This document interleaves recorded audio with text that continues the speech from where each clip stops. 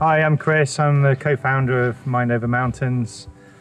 Places like this are absolute tonics for the soul, and we set up Mind Over Mountains just to make the outdoors accessible, and coupling it with mindfulness and coupling it with coaching and counselling and just helping people really revive themselves, get themselves back together, find themselves in nature and get some healing.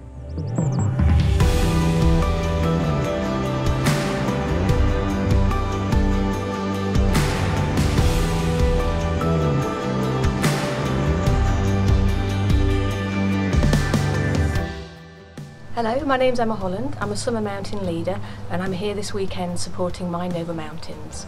It's the second time we've been up to Skiddaw House and I'm very proud and privileged to be back here again, supporting the walkers and leading them across the hills and the mountains and supporting them as well with their personal journeys through sort of health and well-being and sort of relaxation and time to escape into the mountains and enjoy being away from everything else.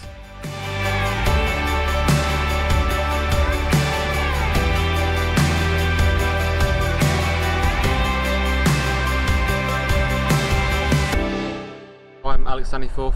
I'm the co-director of Mind Over Mountains and here in the Northern Lake District for the Mind Over Mountains weekend.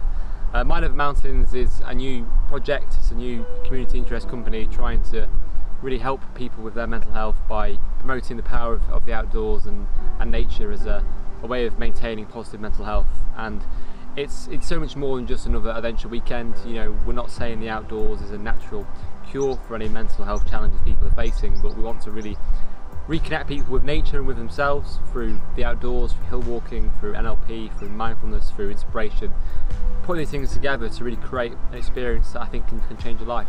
And we've had people challenging themselves, stretching themselves, supporting each other out of their comfort zones and coming away inspired, recharged, a respite from their daily stressful lives, and just taking them into the mountains where things are put back in perspective really, and just really inspired and really heartwarmed by the stories we've heard and trying to create that sense of openness. I think when people are walking, it encourages them to speak about things that they wouldn't do face to face.